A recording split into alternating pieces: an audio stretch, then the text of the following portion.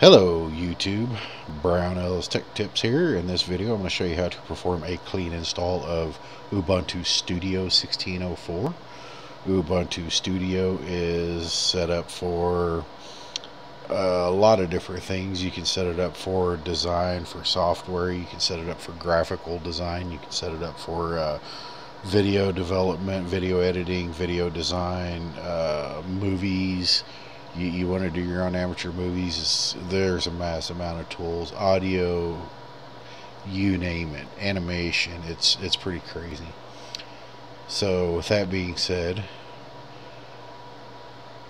the LTS version, all 16.10 is currently out. All of them are going to, the installer is going to be the same from 16.04 until 17.04, which is where you'll see changes. So 16.04 is going to be the LTS, and even with the fact that 17.04 may come out, the way the LTSs have been working, the LTS version will be, the next one should be 18.04, because so far it's been 12.04, 14.04, 16.04, so it skips an odd version, and basically every other even version has been the major LTS. So hopefully that'll help you out some. So, well, on this particular screen, once your DVD or USB drive boots, it's going to want you to select a language, go to English and hit enter, or go to your language and hit enter, more appropriate.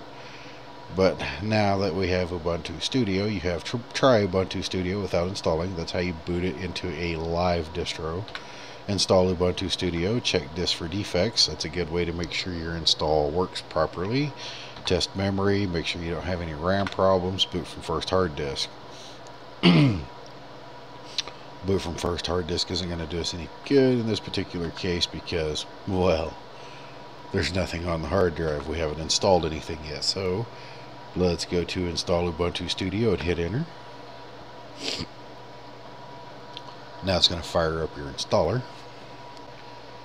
Finally, the boot process may take a little while, and usually does, depending upon the system and what type of media you're booting. If you're booting a USB 3.0 drive plugged into a 3.0 socket, you probably won't have as much of a speed problem. DVDs, on the other hand, tend to be pretty dang slow. They were top of the line back in the day until they got replaced with Blu-ray, which is going to probably be replaced relatively soon as well. Honestly, I'm really surprised software doesn't come on SD cards or copywritten USB drives and write protected. Alright, and the first thing you get is the welcome page. From here, select your language and click continue. Now, as always, and as I do with every single install, select download updates while installing Ubuntu Studio and select install third-party software for graphics, Wi-Fi hardware, Flash, MP3, and other media. The software is subject to license terms, including with its documentation. Some is proprietary. Fluendo MP3 plugin includes MPEG Layer 3 audio decoding technology license from Fraunhofer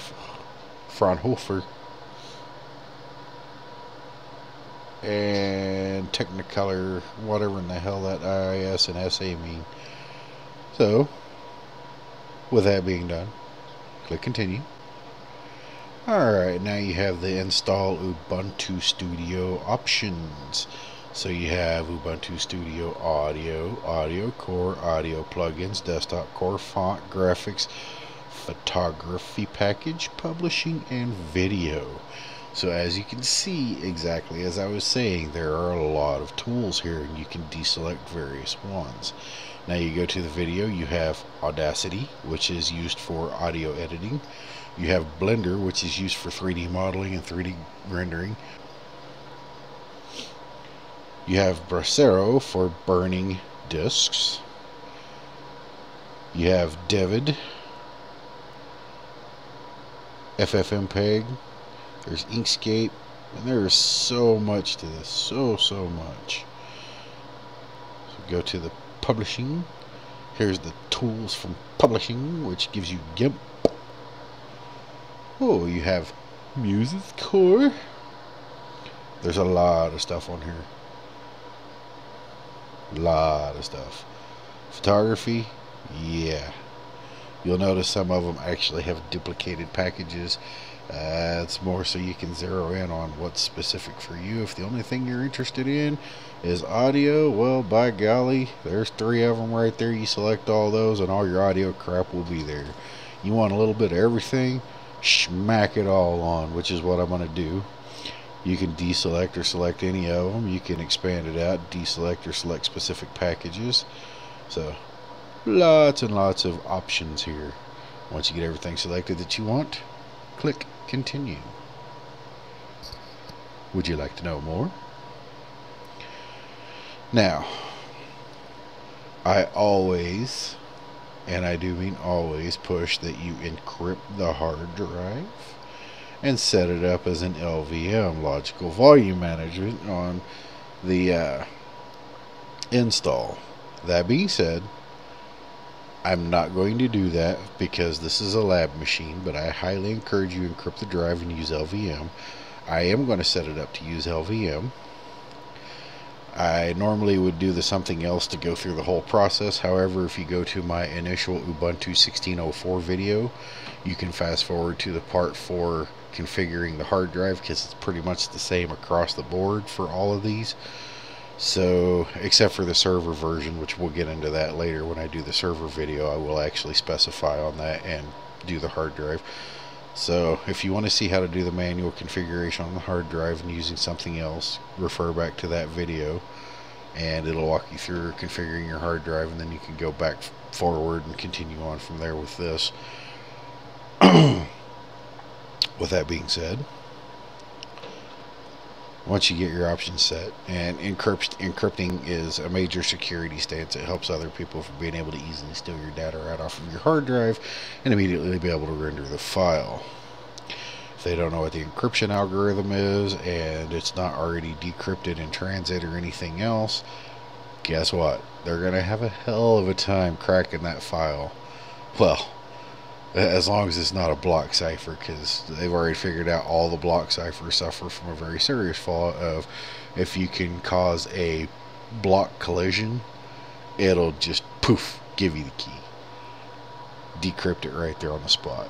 So let's not use those. Your AES encryptions and things like that are far better off. Especially if you're pushing various linear ciphers with AES encryption. So, encrypting your hard drive is muy importante. It's very, very important. So once you get your options set, click install now.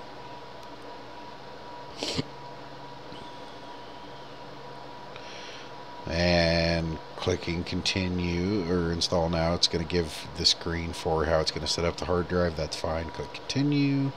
That is if you use erase disk, and install Ubuntu Studio. Alright, now we're at the point of selecting our time zone. So you want to make sure it's on the time zone you're in. Usually it's pretty good about getting correct on the first guess. If it doesn't, well, you can select wherever you want in the time zone, and hopefully it gets the right area.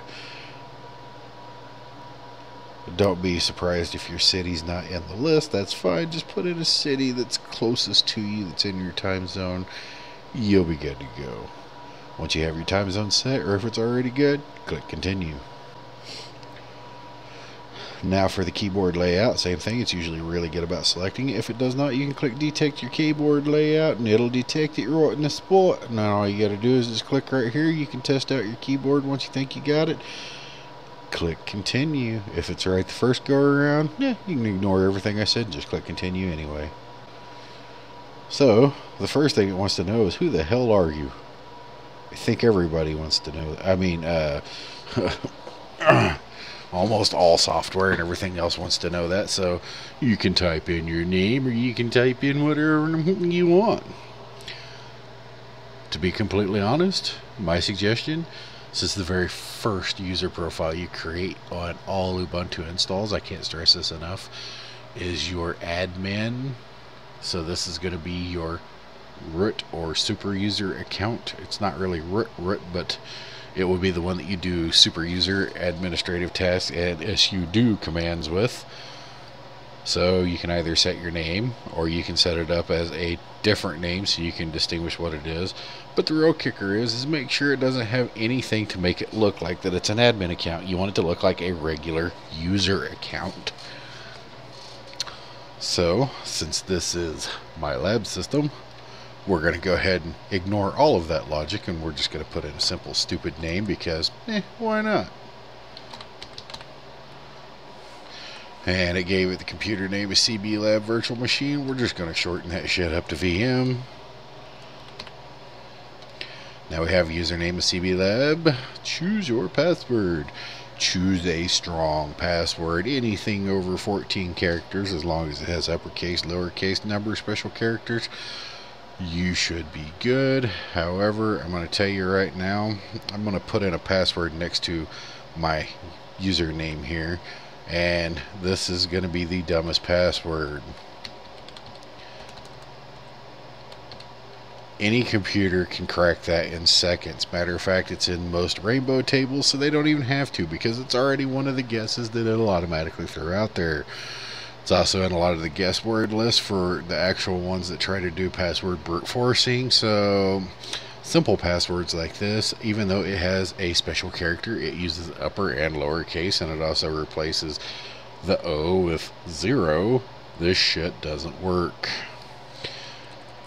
I'm going to show you one that's actually stupid simple that you would be surprised at how difficult it is to crack.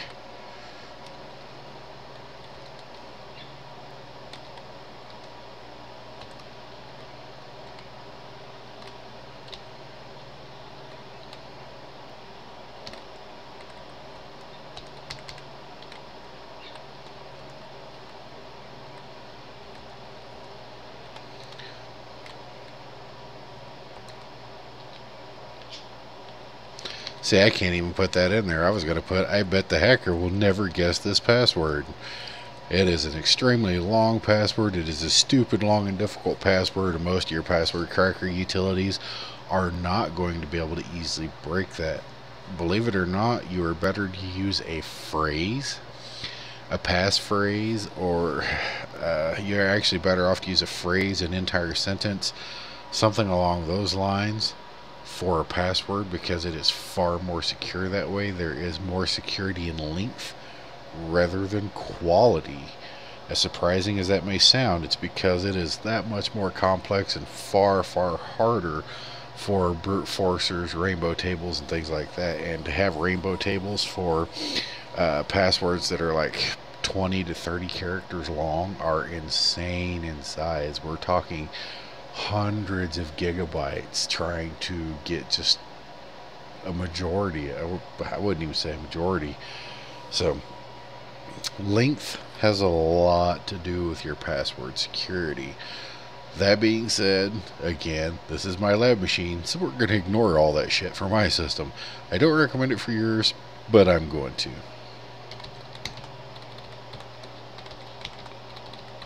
And that's why I get fair password. Another stupid thing people do. You see that login automatically? I don't even understand why they give that as an option. That is the dumbest crap ever. We're going to set a freaking password. We're going to set it up to log in automatically so you don't need it anymore. Yep, pretty fucking stupid. Let's set the system up to log in automatically. And best of all, since you're doing it on your very first, and I do mean very first profile created, that's your super user, not only did you just give the freaking idiots access to everything, you just gave them access to everything as God of your system. Duh. Don't do that. Don't use login automatically. God, don't use it. If you decided not to encrypt your hard drive, you can encrypt your home folder. That will encrypt your files only in specific. Keep them nice and locked up and protected. I would highly recommend using Encrypt My Home folder if you did not encrypt the entire hard drive. Once you get done with the installer, it's going to ask you to put in a passphrase. You'll put it in twice. It'll encrypt it, and from that point forward, you'll have to use the passphrase to use any of your personal files in your folder, which is just an added layer of protection. So with all that being said, guess what I'm not going to do as well? encrypt my home folder. This is a lab machine. After I get done with this video, it's freaking gonna get deleted, so who the hell cares? Your system, I would highly recommend that, and highly recommend you don't use that. I still don't understand why the hell they include it. Dumbest crap ever, but whatever.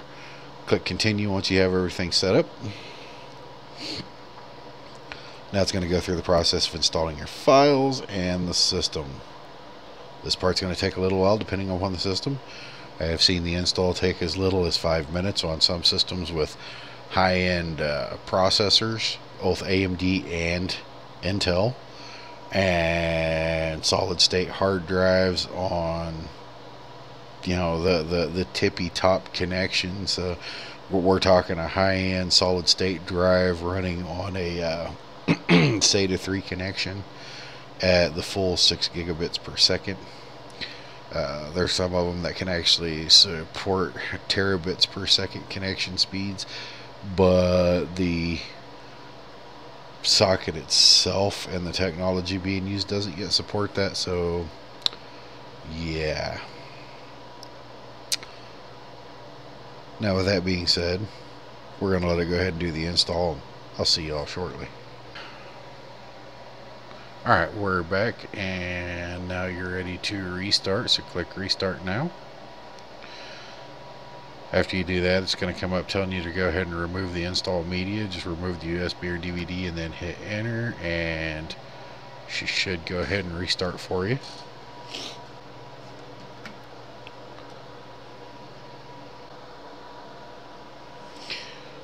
Alright, and once it boots up, it's ready for your password. Once you're fully loaded up, you'll be at your desktop, which for the most part is going to look an awful lot like Gnome because it's a lot of what it's built off of. But there are a lot of tools and applications in there now for your entertainment and development. So, with that being said, this information is out there for absolutely everybody. As always, watch, like, and share. Have yourselves a great day.